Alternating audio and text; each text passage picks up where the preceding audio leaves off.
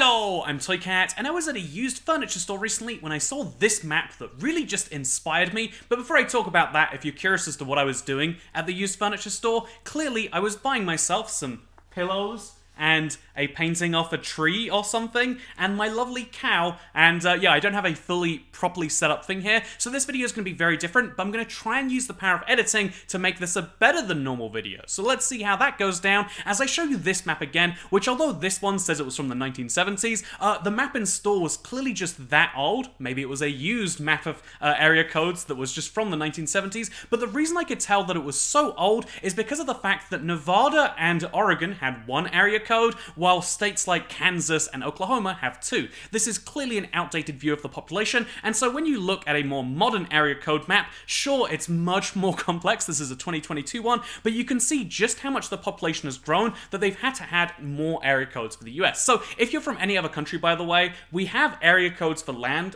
in the UK, but most other phone systems don't have one. From someone's mobile number, the only thing you can work out is the network provider they're on in the UK, but in the US, the 3 digits that start your phone number, after +1, but no one in America knows that, but the 3 digits that start your phone number are actually the 3 digits that define where you are from. You can work out someone's location just from their phone number, or at least you can work out the location where they registered it. I think living in Las Vegas with my lovely cow and my poorly furnished place, which by the way, it's going well, thank you for asking. I do love living in paradise, but if this isn't paradise, I don't know what is. But the interesting thing about living in a place like this, which is very transient, you see a lot of foreign outside license plates, and you see a lot of interesting numbers that don't start with 702, or like this map might suggest, even 775 for the rest of the state. And so it's weird to me that you can tell where someone's from these 3 digits, but it's an identifiable characteristic. And obviously, I think just looking at this map, you can see the population explosion in California. Clearly, there's only...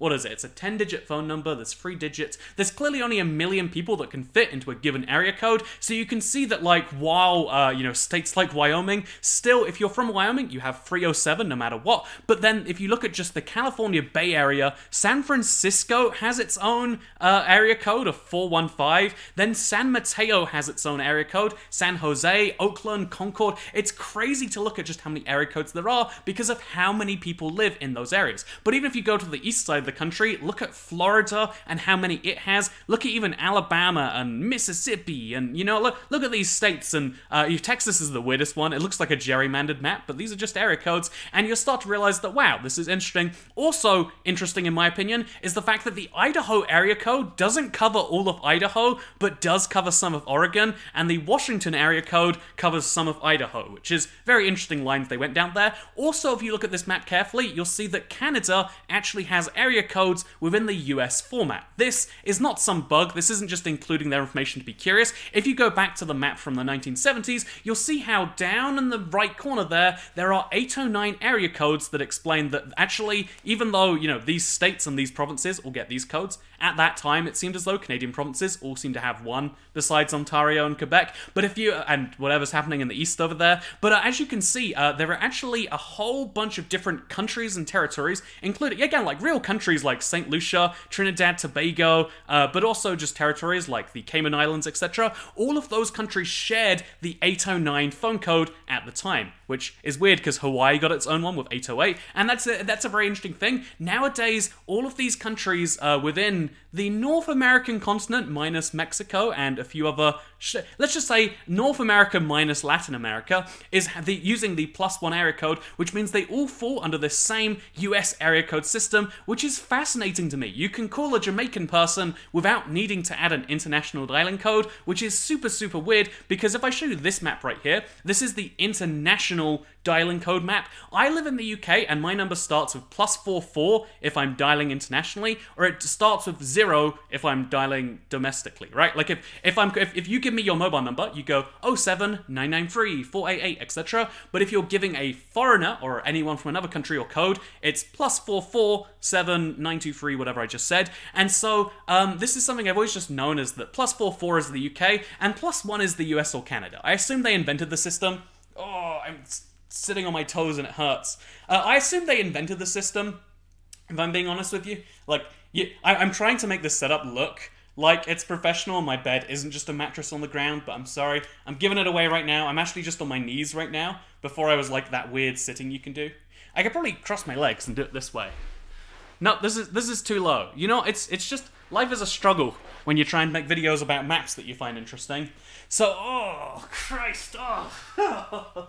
Yeah, can't sit on my toes anymore. Anyway, so if you look at this map, it's incredibly interesting because you'll see that, like, okay, there is the, you know, like, looking around the world, every country has a dialing code. I knew +1 was the US, I knew Canada was included for some reason, and I knew +44 was the UK, but I didn't realize how complex a system there really was. I thought they were just randomly assigned, but it turns out there is a logic. As you can see from the color coding, North America, minus the Latin American countries and a few others, are all labeled +1.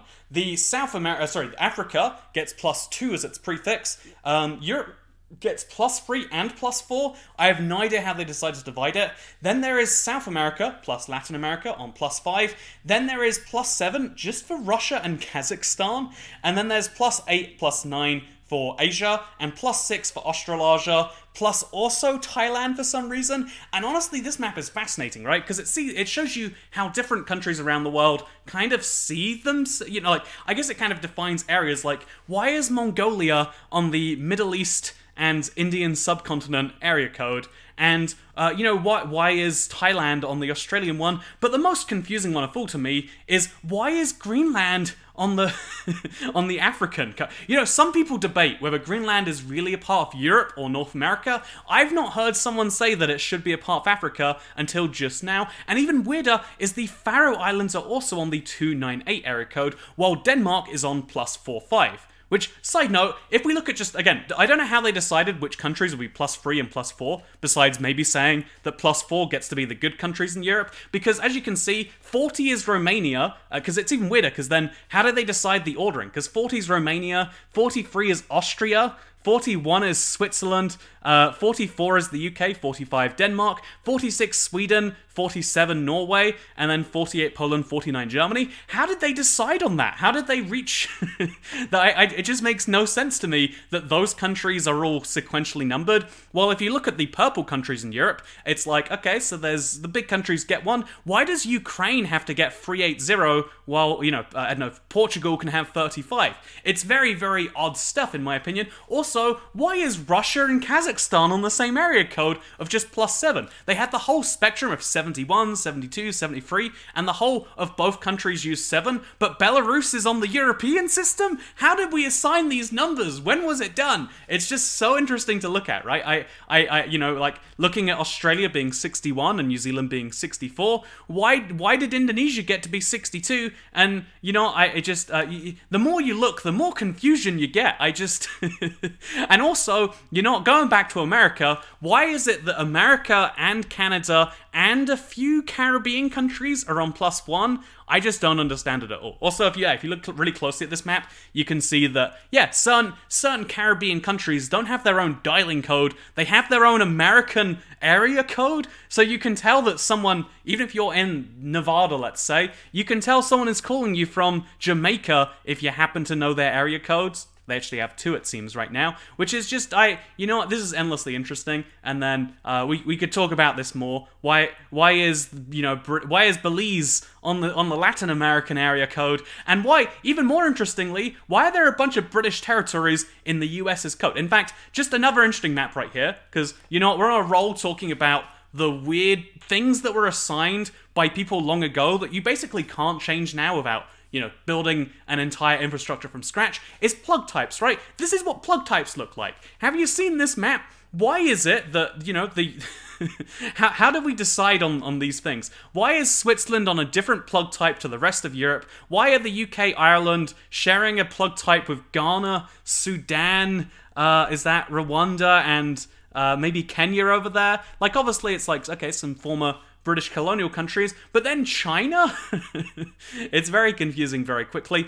This map is actually kind of inaccurate. Like, I noticed, like, well, China, I know they do have British plug sockets in some of their country, but it's not exclusively British plug sockets. This is a more accurate map, but you can see why this one is much less sexy than just going back to this one. But if you want to be more accurate, most of the world uses a combination of plug sockets, with really only the UK, North America, and Australia being dead set on their one plug socket. Also, Switzerland plug sockets aren't that different to European ones. Like, they don't always work the same. Sometimes I don't understand. You need adapters, but yet also every time I've tried to plug one in, it just works. Was I doing something wrong? I don't understand. Plugs are confusing to me, but the, like, what is the deal with that, right? Also, you'll notice here's another thing, where the Cayman Islands and Turks and Caicos and, say, the British Virgin Islands, they use the American plug socket. It's hard to see on this map, but it's true. We'll Google and confirm that. But like, as well as that being true, that the British Virgin Islands use the American plug socket, they've got an American dialing code. They use the US currency as well. I never realized until looking into border restrictions when, as it turns out, United States visitors can visit these British territories for longer than me, a British person, can. United States citizens, I hope I said. But yeah, it's really interesting that there are some parts of the UK where they use the US dollar, US area codes, US plugs, and I mean, they probably speak American at this point, right? Anyway, with that said, there's one last thing I wanted to share with you. It was just something interesting I was looking into, because of course, I'm living in car-dependent the United States. I'm in the 25th biggest city, and it's still car-dependent, which shows you just how, I don't know, like, people love their cars here, and they bring them with them wherever they go. And so I was looking at, looking at a Tesla. Everyone loves to look at a Tesla. Tell me in the comments down below, a nice 6-paragraph comment section on why you like Elon Musk, or dislike him, and why you think people who think the opposite thing are wrong. Would love to hear that. Please get to me. But one of the interesting things, if we look at this map, is you'll see this is the Tesla supercharger map, because one of the real fears people still have with electric vehicles is it's called range anxiety, but it's the idea of, like, what if I don't have enough battery to get somewhere and it dies in the middle of nowhere? This is something you haven't really had to worry about with petrol cars for super long, although for what it's worth, I did a road trip through the United States on a petrol-powered car. Sorry, a gas-powered car. But that was slightly southern, slightly New Yorker right there. But I did a road trip through the United States, and the only slot where I was confused is I was going from, I think it was Wendover to Ely, and it just said, oh, there's 130 miles of no gas, be warned. And I was like, yeah, that would have been useful before I left the civilization. Luckily, I had just filled up. But it's weird, yeah, there are some stretches of the US where you still need to make sure you fuel up just in case. And with electric, obviously, it's going to be more of that case. But if you look at this map, you can see, whoa, most of the country you'd like to go to has Tesla superchargers everywhere. This is just their one network, by the way. This isn't, obviously, every other electric charger. However, looking at this map, you can kind of see population density. East Coast, West Coast, Texas, and then a few cities in, like, Colorado, for example. But let me show you Nevada. Let's zoom in on Nevada real quick. As you can see, looking at this state, okay, so down there is Las Vegas with all the chargers in the world, but Nevada is a very low population state if you remove the one big city. And as you can see, this is one of those states you cannot do a road trip through an electric. There is a charger about to open in Ely, Nevada, which might allow you to drive up that eastern section, but otherwise, unless you're driving down the west or the north of the state, you can't charge a vehicle, and so it might die unless you have a big enough battery to drive the length of Nevada. Side note, I just want to share this with someone. And second channels where I share weird, nerdy geography facts. I didn't realize how big Nevada was, but if you measure the distance from, say, Las Vegas to Wendover, basically north to south, but not even entirely, it's like greater than the distance from London to Scotland. Northern Nevada is further away than Scotland is normally. My brain just doesn't comprehend that correctly. Like, America's big. Has anyone ever mentioned that? I feel like they don't. No one ever tells you that America's big. Speaking of things in America, while we're talking about electric cars, I have to mention, because Americans love to talk about gas prices. They sure do be high these days, am I right, fellas? Sorry, I'm from Southern Nevada, so I have a little bit of an accent. Because, Southern Nevada, it's the South. Anyway, the interesting thing, if you look at this gas, I was just looking up, I was trying to look up a network of gas stations, and I found this price map, and my god, wow, as it turned out, for a whole gallon of the dinosaur juice, it used to be so cheap all the way across the US. I don't know how old this map must have been, but even in California, it's $2.73, $2.37 here. Wow, as it turns out, gas has gone up in price. But here's an interesting thing, because I was trying to find a map of all the gas stations in the US. I couldn't find one, but just ExxonMobil. This is just one of the gas companies. This This is the equivalent of like a Tesla supercharger network. As you can see, they don't cover the entire state of Iowa, or I think that's maybe Kansas, maybe, and a little bit of New Mexico. But as you can see, they don't cover these entire states, also Hawaii and Alaska. But they do cover everywhere else crazily. This is showing you every red dot is when there are 5 or fewer gas stations within a 10-mile radius, and the black dots are when there are greater than 5, just Exxon Mobil stations. That is... see, I'm saying it American, because this is the one company. I don't like that Americans say mobile, like mobile, but this is the one company where that's actually valid, right? Exxon Mobil. Anyway, so just have to say, should I pick on more American pronunciations instead of looking at this map some more? Yeah, why not? Let's do that. So, yeah, isn't it crazy just the amount of infrastructure there is around petrol cars? Like, even when people complain, like, oh, it costs so much to fill up nowadays. You ever realize how much it costs to build the infrastructure and then to dig up that much oil from the ground and then to put it in barrels, put it on the back of a truck, which that truck uses oil, by the way, right? Send that to a refinery, have that be refined, have that then shipped over to the... And then like, everyone's making a profit, including the government making a massive cut, and it still only costs $5? At one point, that cost $2 and some number of cents. Is there a state on $1? There is. Texas, it cost $1.95. That's mind-blowing, right? If that's not mind-blowing to you, then, maybe you don't actually think about things in the world. You just like being upset that things are different. Because, actually, rant at the end here. Because I think gratitude is a good way to live that life, right? Like, to appreciate the good things you have, rather than to criticize all the bad things you don't. Which is easy for Toycat to say when he lives in his millionaire mansion with his cow painting. And, it might look pretty bad here, but let me show you. I'm drinking bottled water. This costs 10 cents a bottle when the tap is like free, but my tap tastes funny, like genuinely concerningly funny. So millionaire Toyka over here being appreciative of the small things in life, like his cow.